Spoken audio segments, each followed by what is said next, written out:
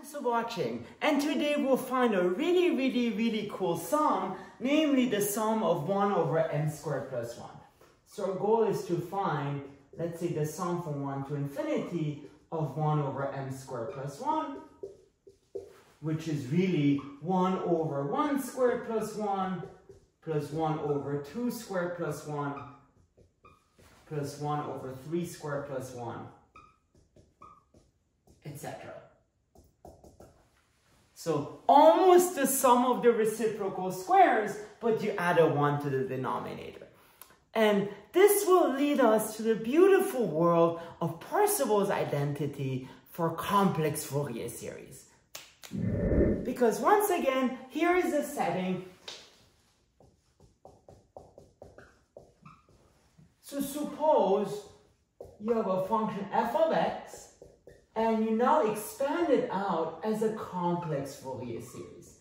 So sum from minus infinity to infinity of Cn e of I mx. Now this time on the full interval, minus pi.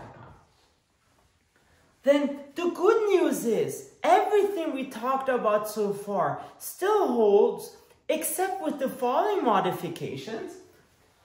So first of all, I would like to remind you the dot product here is the integral from minus pi to pi of f of x, g of x bar dx. But remember, the bar of a plus bi is a minus bi. And in particular, the length of your function, the length of f of x squared, it's f dotted with f, which now is the integral from minus pi to pi of f of x times f of x bar dx. And that's the same thing as the integral from minus pi to pi of absolute value of f of x squared dx. So here I just use the fact that the complex number times its conjugate gives you the length of that number squared. And why is that true? It's because if you take a plus bi and multiply it by a minus bi, so f of x times f of x bar, that gives you a squared, and then minus abi plus abi, and then minus b squared I squared. Now, the ABI's cancel out. I squared is minus 1. So with this minus, it becomes a squared plus b squared. And that's precisely the length of a plus bi squared. That's what we use. And then another thing that we use in the Parseval identity is EIMX dotted with itself. So the length of EIMX squared, that is EIMX dotted with EIMX, which in this case is the integral from minus pi to pi of EIMX times the conjugate of EIMX, which, remember in the previous video, I showed that it's the same thing as e of minus I mx dx. And the nice thing is, this function inside becomes 1, and so the integral is 2 pi. So what before was pi over 2 is now 2 pi, and then similar to the derivation of Parseval's identity, we now get the following formula. So, complex Parseval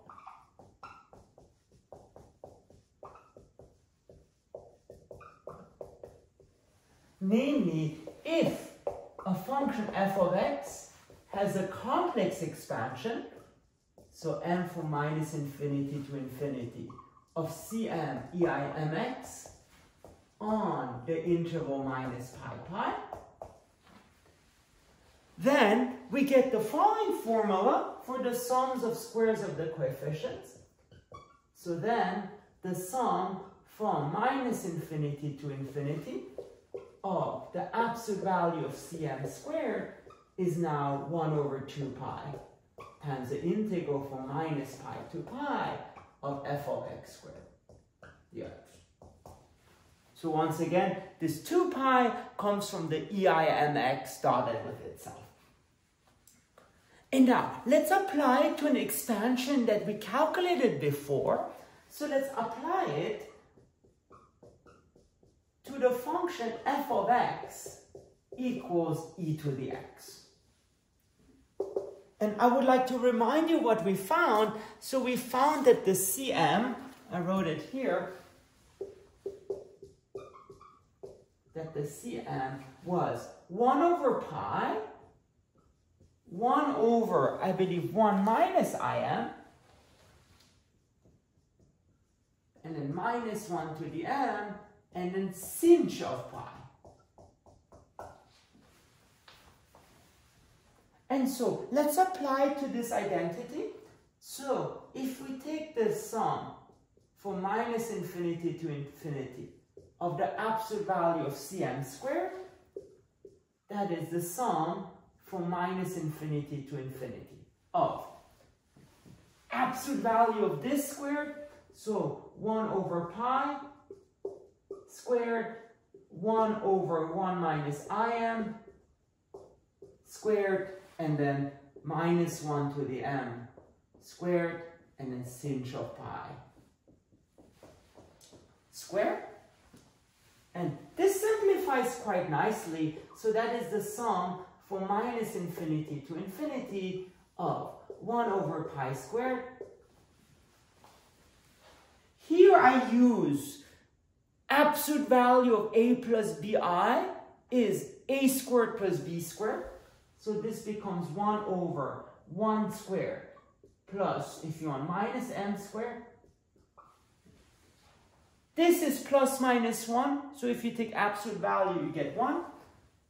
And then finally, sinh of pi is positive. So this gives you sinh squared of pi. And once again, I want to emphasize, here I just use the fact that a plus bi squared is a squared plus b squared. Because the length of a plus bi is square root of that.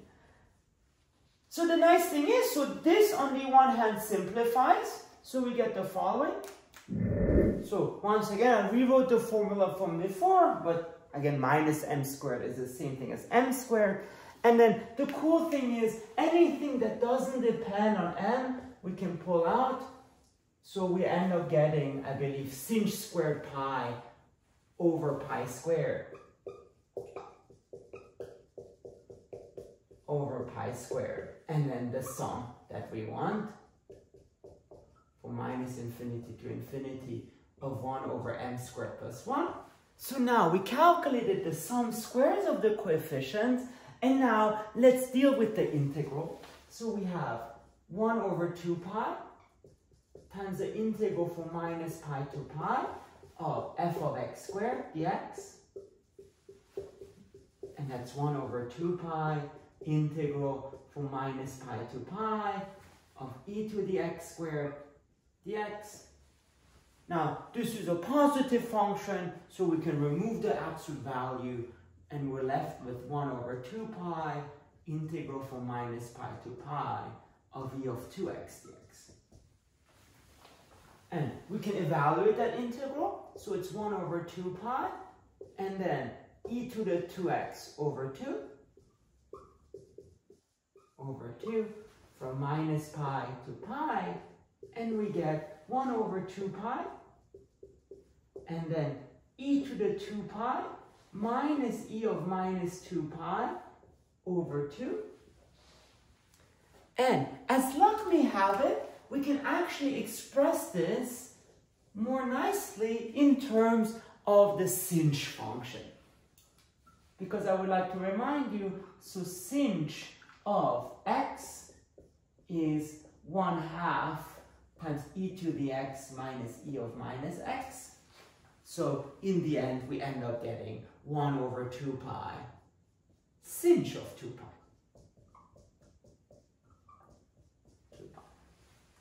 And then all we have to do is combine both sides. So we have this sum side, and we have the sinh side, and then let's just equate both of them.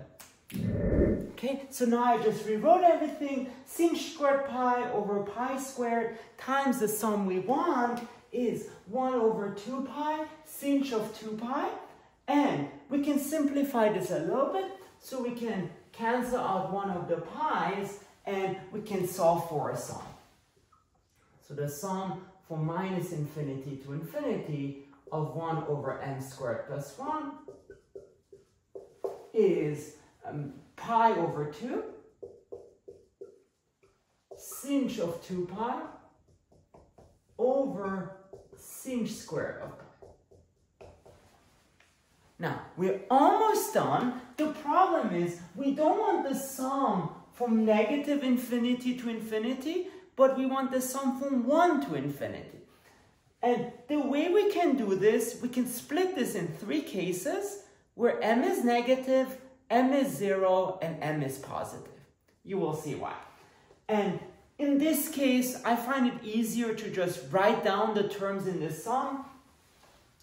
So for negative m, you have 1 over minus 3 squared plus 1 over minus 2 squared plus 1 plus 1 over minus 1 squared plus 1. So that's the terms with m negative. Then we have the term with m equals 0. So 1 over 0 squared plus 1, m equals 0. And then the terms with positive m. So 1 over 1 squared plus 1 plus 1 over 2 squared plus 1. And then let's do one more. 1 over 3 squared plus 1 plus dot dot dot, which equals, so that's once again the positive terms. And all this equals pi over 2, and then sinh of 2 pi over sinh squared of pi. And notice there's something nice that's happening. This term equals to this term, same with here, same with here. So actually, the sum of the negative m is the same thing as the sum for positive m. So those things are the same. So this huge sum is just 2 times that red box plus the term at m equals 0, which now we can simplify to the following. And so what we end up getting is 2 times the sum for the positive m's, 1 to infinity, 1 over m squared plus 1, plus the term at m equals 0, which is just 1, and that's pi over 2. And then I believe we have sinh of 2 pi over sinh squared of pi.